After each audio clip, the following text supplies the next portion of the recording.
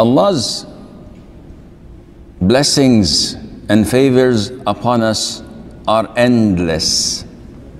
Allah says in the Quran, and of His signs is that He created for you from yourselves mates, that you may find tranquility in them. And He placed between you affection and mercy. Indeed, in that are signs for a people who give thought. Marriage can be a number of things. It can be Allah's paradise on earth, in a house filled with tranquility, compassion, love. And it can be a pit hole of hell, where it's like a swamp without a bottom, filled with problems, disputes, argument, and it can be in between. And most marriages are almost in between. Yet you will find that there are so many efforts wasted, so many things put into it without any result. It's like a body without a soul. Many marriages are a lost cause. They are treating marriage as if it is a motel room with benefits such as a restaurant and laundry. And women, on the other hand, treat their spouses in such marriages as a moving mobile ATM. This is all what it is, such marriages. No tranquility, no affection, and no mercy. Now, family disputes, marital disputes, usually are inevitable. No marriage usually is free from it. Even with the great scholars of Islam.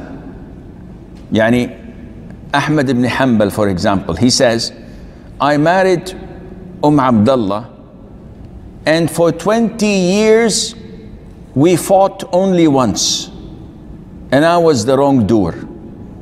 So she was a good woman for 20, but again, even the marriage among scholars, imams, you find that there would be some form of disagreement. So, if this is the nature of marriages, how can we utilize it to the best? What is the best thing to do to utilize such marriages so that we would avoid any possible conflict? Do you guys find any problem with the audio? No, the ladies. The ladies. Wallah, it's best not to listen. Maybe. Yallah, khair inshallah. طيب.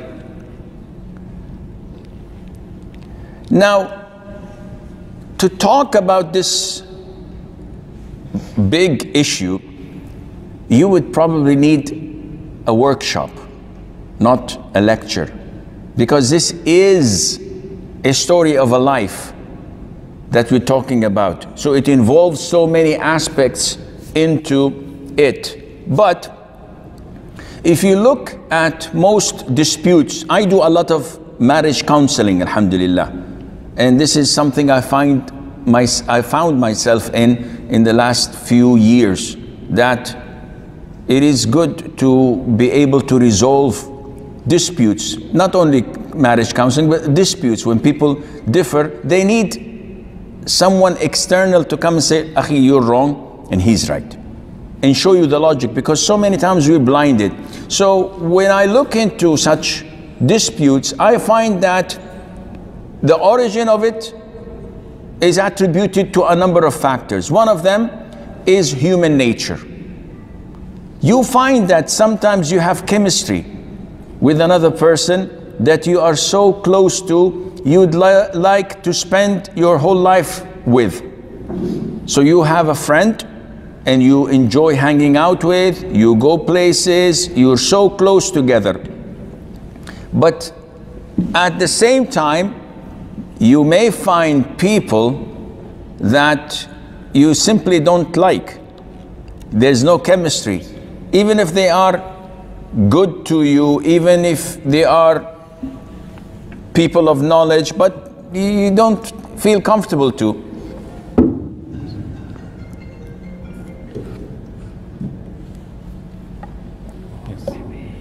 MashaAllah, stereo. Now I can't even see myself. So by this, yani, I have du'at, I have scholars, I know, I hate their guts. Sorry. We go to conferences together, we sit together. I don't like them. I don't like their nature. Subhanallah. And there are people, MashaAllah, we are best of friends as if we know one another for centuries. This is human nature. When you get married to someone, you might find this. It's like buying a watermelon. The guy opens it for you, it's red and sweet.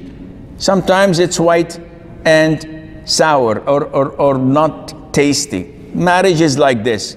Also, some of the disputes are attributed to social effects. So you come from a culture, she comes from a different culture. And this is why I'm not very supportive of multicultural marriages or intercultural marriages, as they say. Because so many sisters who married a revert, who's a good practicing brother, find problems in their marriage. Why? Different culture. Nothing is wrong with the brother, but his culture is different. The woman is used to finding her husband coming and addressing her father as uncle or pops and mother auntie. In their culture, the reverts, they call them by name. How are you, Abdullah?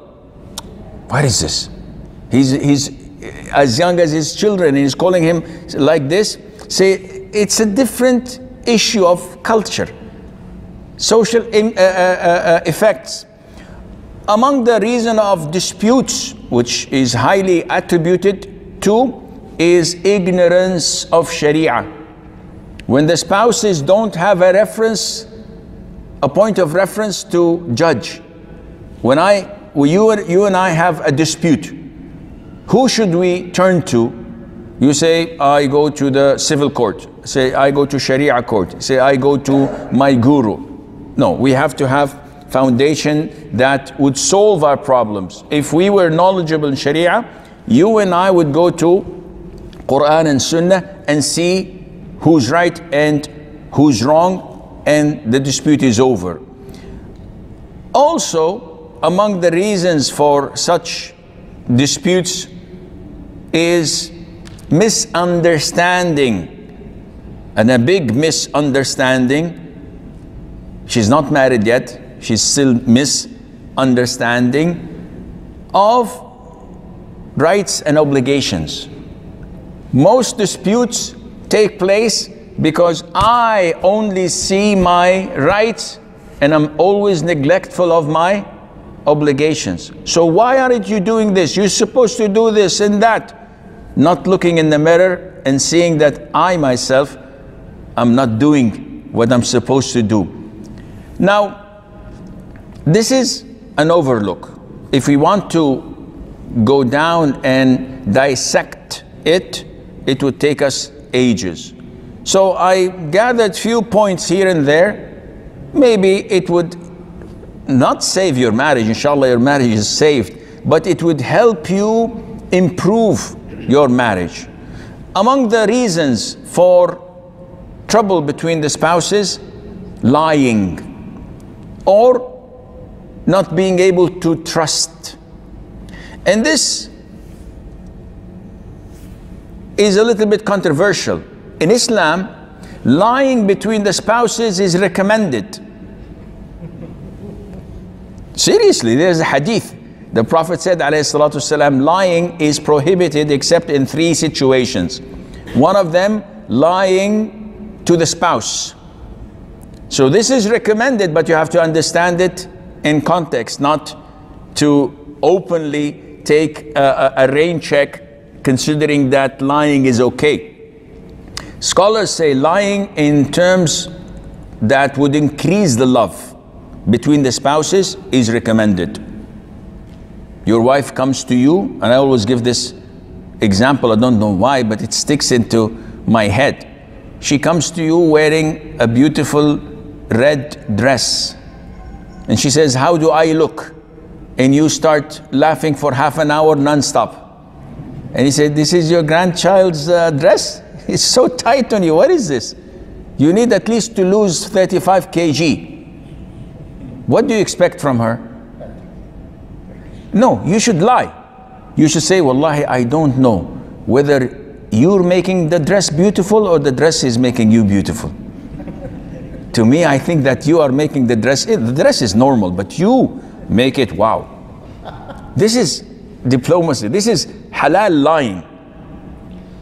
Men come out of the bathroom, usually wrapping a towel around their waist and failing to see their toes for the past 20 years because of their belly. And they flex their muscles in front of the mirror, and he says to his wife in a proud voice, how do my muscles look?" She laughs for half an hour, ended by divorce. She said, what is this? What are you talking about? What muscles are you talking about?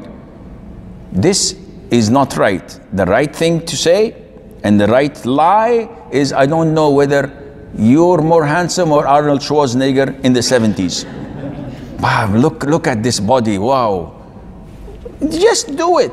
This is halal lying. Now the lies that happen in marriages and destroy them, they're not like this. They're frequent liars. Like frequent flyers, we have frequent liars who constantly lie. They lie over everything. So, okay, they lie when it comes to going out. I have a shift, I have work to do at the office, while he's actually going to be with his friends. Or some of them even lie to go to their parents because of the pressure they get from their missus. So they're so scared to say, "I'm going to my father or my mother. I have things to do, I have homework, I have this and that." Some of them lie compulsively to hide their shortcomings. They don't do their obligations, so the only way to run away is to lie. "Why didn't you bring the groceries?" "I had a flat tire. I had this. I wanted to go and see the doctor." And how can you live like this? Okay, now we have stereo. So shall I replay the whole thing again? Well, I will not summarize anything. I have so much material that it would take us to Taraweeh. And in these type of lectures, you cannot just say 1, 2, 3 and leave. Each one has an example, something that Allah Azza wa Jal shows you. So taflak, yani, try to maintain your marriage, don't get a divorce. Anyhow, sometimes we lie when we are afraid of confrontation. So no one likes to be questioned. And if I have a spouse that interrogates me on every single thing, the easiest way to do is to lie. If a woman is always asked by her husband about every little tiny things in the house, she will eventually lie. And whenever there is lying compulsively in the marriage, this destroys it. I can't sit with someone I cannot trust. She cannot live with someone she cannot trust. Marriage is built on trust. And therefore, if the bridges were destroyed between us, it requires years to rebuild. So I highly advise people not to lie. Confront your problems, face them, and don't run away from them. Some of the brothers say, I need to get a second wife. This is your right, if you're man enough. They lie, they cheat, they get married, and 5 years later, he comes to me and says, Sheikh, I told my wife yesterday that I am married to a second wife with 2 children, and now she's seeking divorce. What to do? This is your problem. You should have said that from day one. If you know you're man enough to run 2 houses, 2 marriages, 2 wives, make it clear from day one. Hiding it this long, you're putting yourself in trouble, and then you're seeking advice. Second reason for disputes is oppression from both sides. And oppression can be caused by not knowing your obligations and your rights. So, as stated earlier, when I always demand my rights, you have to cook, you have to clean, you have to obey me, you have to give me my rights, you have to do whatever is necessary upon a wife to do, but I don't provide her with a decent home, or I force her to serve my family, or I don't give her enough money, or I don't give her quality time, then there is an imbalance. So this is oppression. This is dhulm. Part of the dhulm from the husband's side is when he has more than one wife. And this is a serious offense, to have more than one wife and not to be fair. Allah Azza wa Jal said that if you are unable to be fair, then only restrain yourself and restrict yourself only to one wife. It is totally prohibited. People who do not have a job get married again, and they expect their first wife, who is a working woman providing for her family, to spend also on the second wife. This is not logical. This is dhulm. It is part of the dhulm that you make your wife work and you take her wealth. In Saudi, this is prevalent, unfortunately. Men who have one wife and she's a working woman, he demands that she pays the salary of the maid and of the driver and to contribute to the groceries. What kind of a man is this, who allows a woman to pay and provide for him? The role of a man is to provide for their wives. Allah says in the Quran, الرجال قوامون على النساء بما فضل الله بعضهم على بعض وبما أنفقوا من أموالهم. Men are guardian over women because Allah favored men over women, and because men provide and spend over their women, and not the opposite way. So what is the solution for this problem? To acknowledge that Allah Azza wa Jal is all hearing and all seeing. So whenever you feel like transgressing, whenever you have the urge to oppress your spouse, then always remember that Allah is watching and no one is treated unfairly by His side. Thirdly, we have jealousy. And jealousy can be positive and can be negative. Do you have fool here? Do you have tamiz? You have this, huh? Good. In Saudi, just like half an hour before Maghrib, it is chaos. And so much packed, people are fighting. You see a man or a male, let me rephrase that. You see a male in his fancy car parking in front of the shop, having his wife go and buy, because women get better treatment and they won't have to stand in line for too long, but they will mix with men. And the man is sitting in his air-conditioned car waiting for the food to come through his wife. Is this jealousy? No. Jealousy can be positive and can be negative. When it is according to Quran and Sunnah, this is positive. When you feel jealous, if your woman says, I'd like to go to the mall on my own, said, no, I'll come with you. I'll shop with you. How is it possible that she goes to the mall or to the shop and asks the salesman for a discount? Come on, give me a discount for me. Okay, this is the price, but what's the price for me? She speaks like this. Where is the jealousy? No, I have to be with you. When she goes to a hospital and it's a male doctor, you have to be with her. Oh, no, you go with your mom, go with your sister, go with anyone. This is positive jealousy, to be with her. Negative jealousy is the one that destroys marriages.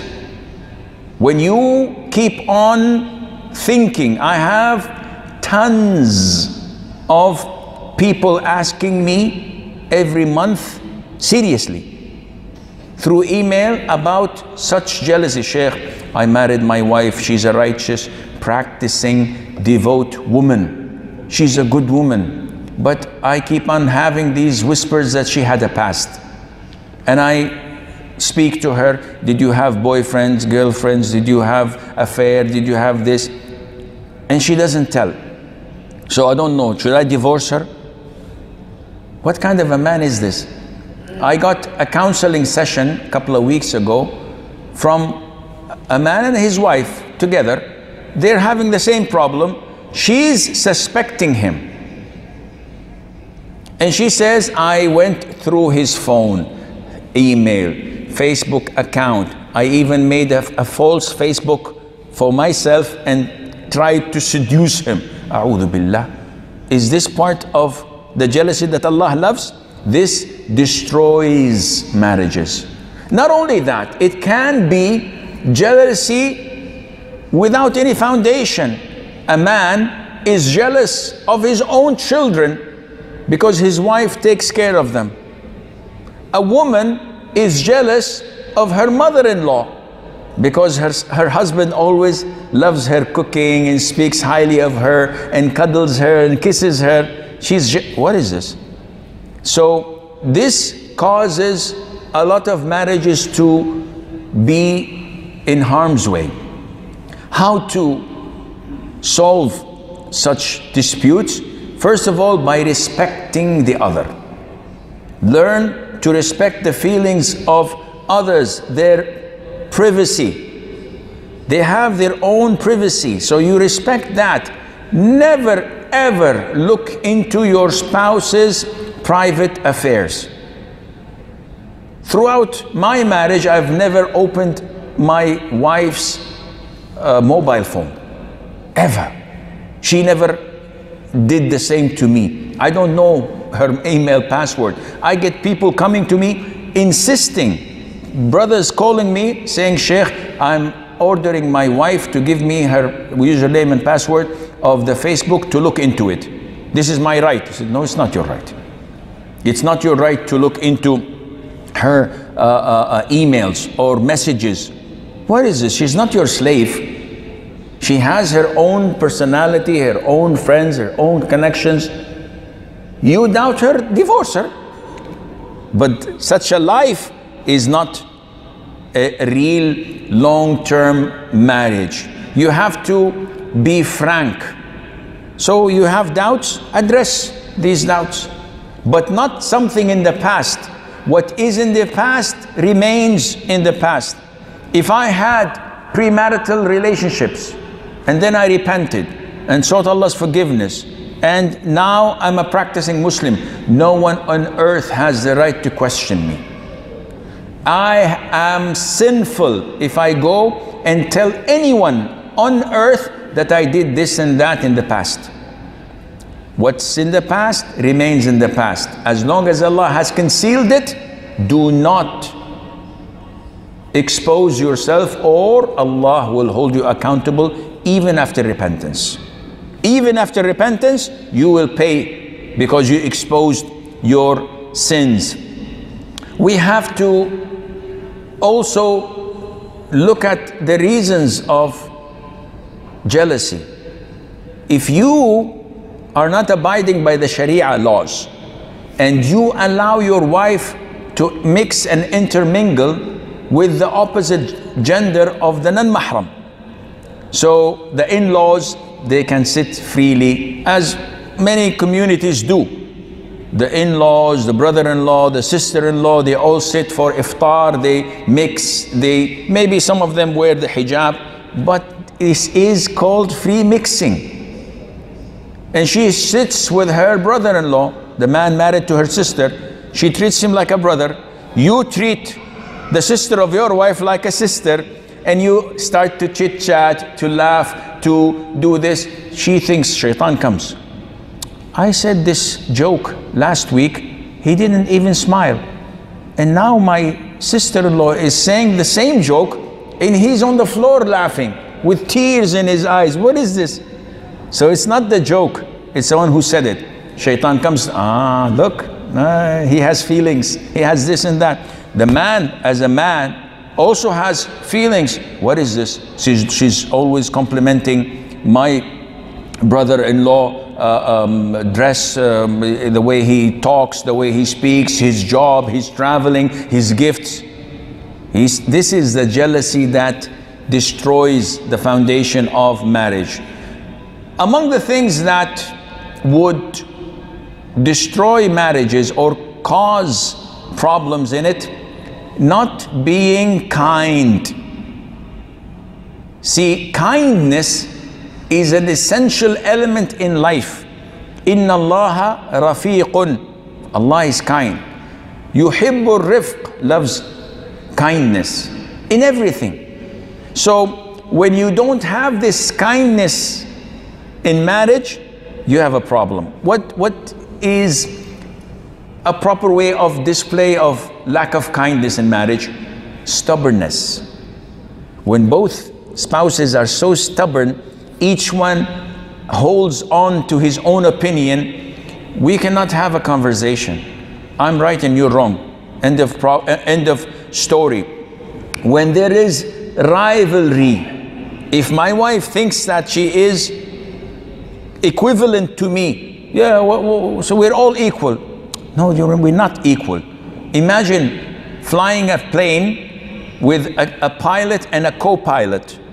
And the co-pilot insists that we descend to 10,000 feet. And the captain says, no, we have to remain on 20,000 feet. And they dispute. What happens? It will fall down, it will break. Because there's only one captain that is allowed to fly, to steer the ship, to rule and command in the marriage. So there is no rivalry here. A lot of argument provoked for no reason. So a simple command or a simple request from the wife turns into an interrogation. And why? Why did you do this? I remember you had done this, and it becomes argumentative, and life cannot go on like this. Whenever there is incompatibility, he's not educated and she is a PhD holder.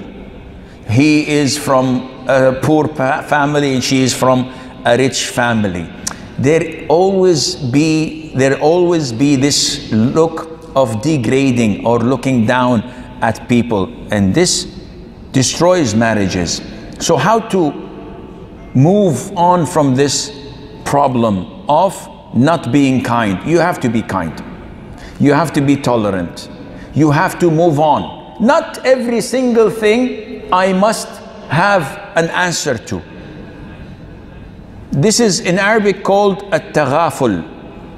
In English, the best translation is looking the other way. When your wife says something that may hurt you, pretend as you did not hear it and move on. This is mentioned in the Quran. When Allah Azza wa Jal revealed to Muhammad alayhi salatu wasalam, our prophet, about the secret. He entrusted one of his wives and she revealed it. So when he came to her, he did not expose all what Allah has revealed. Part of it and concealed some. When people, the siblings of Yusuf, went to him and they said, if Binyamin steals, a brother of his stole before, referring to Yusuf. Allah says, فَأَسَرَّهَا Yusuf. He concealed it and he did not show them that he knows that they're lying. Salah ad-Din al-Ayyubi, one of the great leaders and rulers of all times, liberated Jerusalem. What did he do? He was with his army division leaders discussing battle. When two slaves were fighting, one of them got angry, took his shoe and threw it at the other one, only to miss the other slave, and it fell right next to Salah ad-Din al-Ayyubi, the great warrior. What did he do? He looked to the left and continued to speak. That's it. No harm done. If we can manage to do this with our spouse, not every single statement that comes out, we make an interrogation, we make a fuzz about it, then we will have a lot of compatibility, inshallah. Among the reasons, and I have to, I think, wrap things up, huh? How much time, ya Atif? 15? No, this is not entirely enough at all. Among the things that cause problems in marriages, boredom, being bored. After, we have a joke. Actually, I have a joke, and I have a very bad sense of humor. But may Allah Azza wa Jal make it easy for my wife. I always tell her that when I marry, the first year, she's the love of my life. The first 5 years, she's my cousin. I treat her as a cousin. The following 10 years in marriage, or 15 years, we are man and wife. After 20 years, we are brothers and sisters. After 30 years, we become, or she becomes to me like a part of my body. Does not invalidate wudu and does not obligate ghusl. So sometimes if the marriage is too long, you get a little bit bored. You need to change. What do you mean, Sheikh? Take a second wife? No. That's the wrong change. You will devastate your life by doing this, if not needed. Change meaning that you have to understand that the daily routine makes people bored. It's the same thing she does every day. Cook, wash the dishes, wash the clothes, iron, clean the house. Then the cycle again tomorrow and the next week and the next year. This is very bad. So what to do? Insert change into your life in the easiest thing. For example, and I always tell the people this, when was the last time you said to your wife, out of the blue, I love you? Rarely. When was it the last time you text her, I miss you? Never. Why should I do this? It costs like 15 fils for SMS. This is too expensive. No, she's not worth it. No, you're wrong. Change your life. Send her once every month a bottle of perfume. Every week buy her a red rose. Do something, invite her for 1-to-1, no children. We're going, you and I, quality time to have dinner at a restaurant. It doesn't cost you anything, but it breaks the daily routine. And sometimes we have to not pretend that we're idle. We have a persona. We look in a certain way. We would like to give the people impression that we are like we look. With your spouse, it shouldn't be like this. You shouldn't be serious. Umar himself, radiallahu anhu, says, I like for a man, when he enters his home, to be like a little child. Playing around, joking, having fun. Why be sheikh in your home? Imagine, My wife comes to me and says, Asim, do this. I said, say Sheikh, please. He says, say Jazakallahu khairan. Pray 2 rak'ah, nafil, first of all, before you speak to me. What is this? No, between the spouses, it's a different thing. You have to be like a child. She has to be like a girl with you so that the routine is broken. We tend to lose so many things down the line in our marriage because we take things for granted, and this is wrong. Number 6, outside interference. In short, just to catch up with the rest of the material, do not get your family's interference. The worst thing a man could do is to go to his mom and say, Mom, she didn't cook, she didn't do this for me, she did what? How would your mother feel? She would be devastated. This is my investment, my son, what is she doing? Now you go back home, you make up, you kiss her, she kisses you, you go to visit your mom. The following day, your mom will not forget that incident for 5 years. And she will hate your wife for it. You explain, oh mom, I love her, I cannot even live without her. Doesn't work. You made the cardinal mistake. The same thing if she goes to her mom. And this is why usually men hate their mother-in-law, because of this.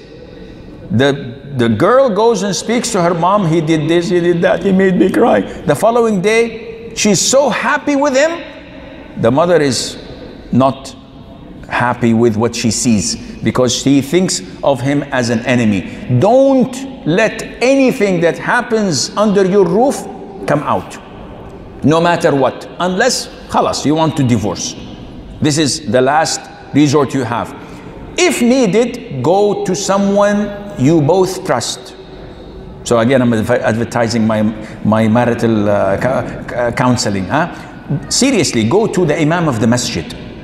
Go to a person, an elderly you trust, like an uncle who's a mahram to her, and you trust him, and say, uncle, listen to us. Wallahi, he will explain so many things and make life beautiful just by opening your eyes to some of it. 7, selfishness, and this destroys marriages. Men by nature are selfish, so we always want to come first. Our needs, our desires, our social activities, and this is not a healthy marriage.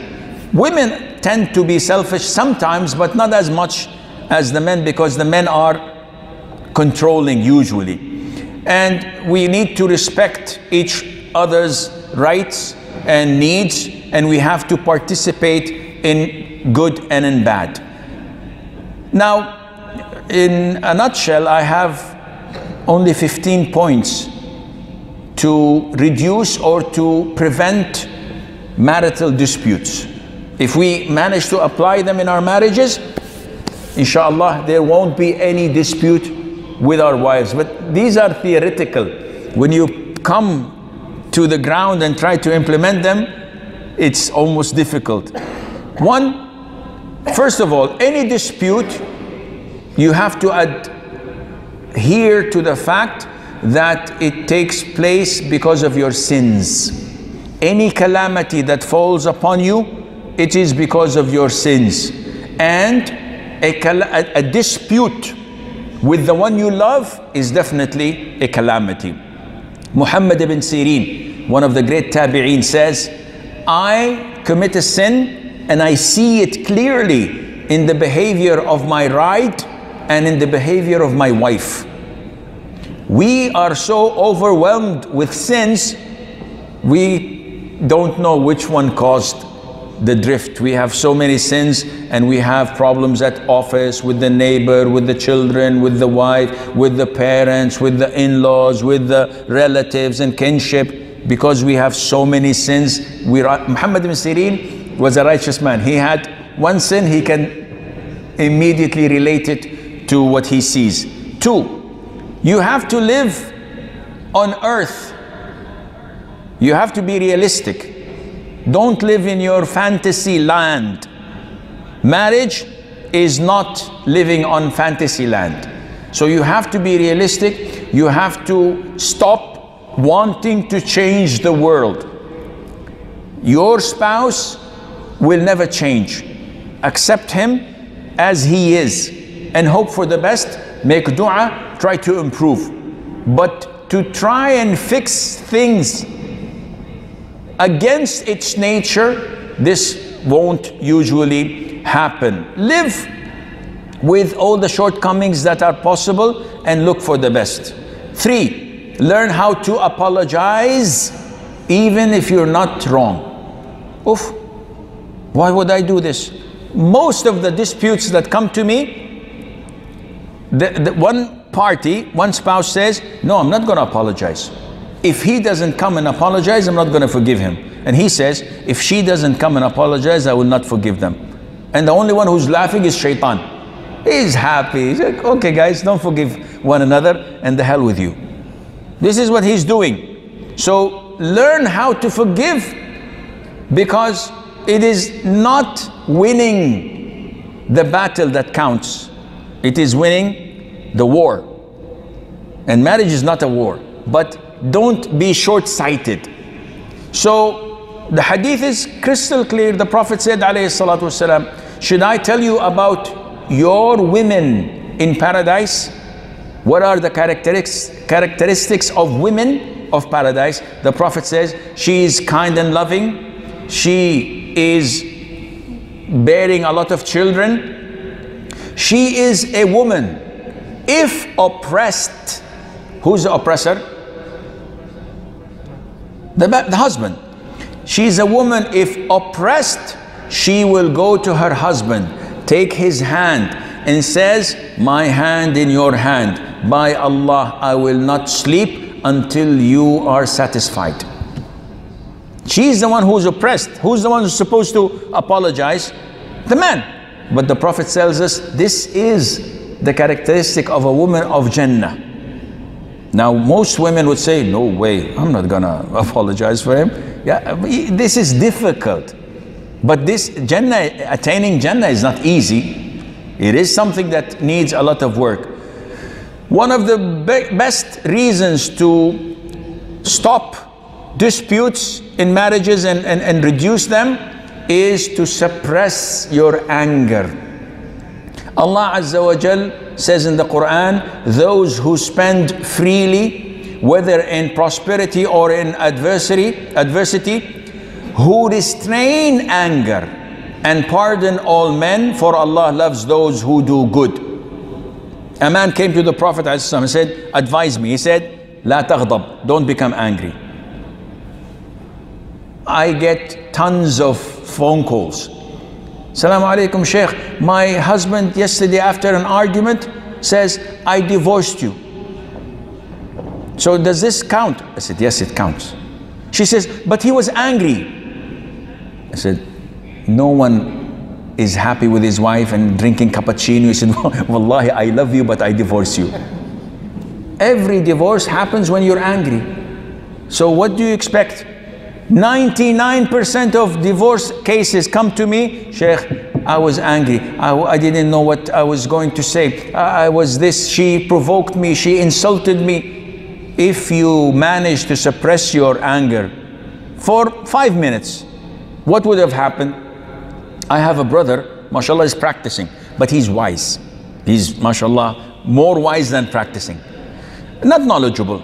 He says that I have a wife that breaks my glasses, takes my mobile and hides it, conceals my keys. I can't leave the home. If I try to open the door and leave, she takes off her clothes and goes in the street and says, look at me, look at me. She's lunatic. He says, and I said, mashallah, how long you've been married? He says, 25 years. You haven't divorced her yet? I would have probably killed her. A'udhu billah. What kind of a wife is this? No, Sheikh, you don't know. Allah Azza wa Jal gave me the power to suppress my anger. So I just don't say anything. I let her speak, insult, curse my father, curse my mother, curse me, curse everyone. But after 1 hour, Wallahi ya Sheikh, she comes to me, kisses my feet and cries at my feet saying that I am sorry, I apologize, I don't know what I have done, I'm an animal, I am this, I am that. And I'm sitting, enjoying it for another 2 weeks, like a king. But then I get this cycle again. Akhi, suppress your anger. You win. My sister or daughter, suppress your anger. You have him like a ring round your finger. But once you confront rivalry, no, you said this, you said that, then you have a problem. Try to live, and when you have a problem, address that particular problem. I have a sister, I have her name here, but I'm not going to disclose it. She calls me every now and then, and her husband calls me. And the husband complains that, Sheikh, it's been 5 years. I am like clockwork. Everything I have to do and obliged to do, I do it extra. But every time she comes up with something she doesn't like, she opens old files. 25 years ago, you married me, you did this, your mother said this, and you did. Wallahi, ya Sheikh, my mother is dead. And she brings the problems now. What kind of a life is this? What kind of a marriage? No, you have a problem with your husband, you have a problem with your wife, identify and address that particular problem and get it solved. Don't connect it and open different fronts. You will definitely lose the battle and the war. Have one front, focus on it, solve the problem closed. Khalas. Do not participate other parties. We've gone through that. The best marriage is when you have one, preferably both spouses, being kind, easygoing, tolerant, patient. This is the best marriage. I make a mistake, she says, no problem, yalla, next time don't do it, huh? I'm gonna watch you. But she doesn't. She makes a mistake. I'll share with you a secret, but it's not a secret, everybody knows this. I've been married for 35 years, alhamdulillah. Almost 36, who's counting? My wife is so old, she was born in the previous century. But alhamdulillah, and she's a grandmother, so don't even have any weird ideas. So many times she cooks bad food. After this long period of marriage, I eat 3-4 morsels, and I say, Jazakumullah khair, excellent food. And I leave. And she says, you're lying. The food is horrible. The food is burnt. The food is too salty. I can't eat it. Why don't you come open and say that this is bad? I said, it's very simple. I don't buy you jewelry. I don't send you flowers. I don't take you to Côte d'Azur or to Dubai or to different places on vacation. I'm not giving you a lavish life like so many of your cousins and relatives and friends. So at least I have to appreciate what you're doing for me. So it's give and take. If you are easygoing, you will have the happiest marriage possible. Don't put your rights in front of your face whenever you have communication. Neglecting your obligations and only looking at your rights is devastating for a marriage. And what is more devastating for a marriage is to make something to be one of your rights when it's not. It's not a right. You magnify things. So for example, like you guys, most of you, joint family is a norm. You have to get married and get your wife in your house to serve your parents. And you think that this is God-given right, and that she must serve your mother and your father and your siblings and your in-laws and cook and clean. No, it's not her right. It's not your right. If she does it out of her own goodwill, you should cherish her and treat her like a jewel, because Allah tells you to give her a separate home. So when you magnify things and make them rights of yours when they're not, you will have problems. Try to solve problems and not run away from them. Running away from problems does not solve them. It will remain. So you have to have quality time. Sit down, talk, find a compromise, what she is happy with, what you're happy with, and try to find a way out. Never be aggressive. There are types, especially men. When they speak, they start pointing fingers. They start accusing others. You did this, you did that. You know, in Britain, in UK, doing this is an insult. In Hussein, you know Sheikh Hussein. Once he said in China, they have a beautiful saying. They say when you point at a person, you're pointing one finger at him, but you're pointing 3 fingers at yourself. So always keep this in mind. So don't be aggressive, don't be insultive. Always ask. Maybe they have a reason for what they had done, so you can give them an excuse instead of attacking and then end up apologizing. Sorry, I didn't know. Too many apologies would ruin it.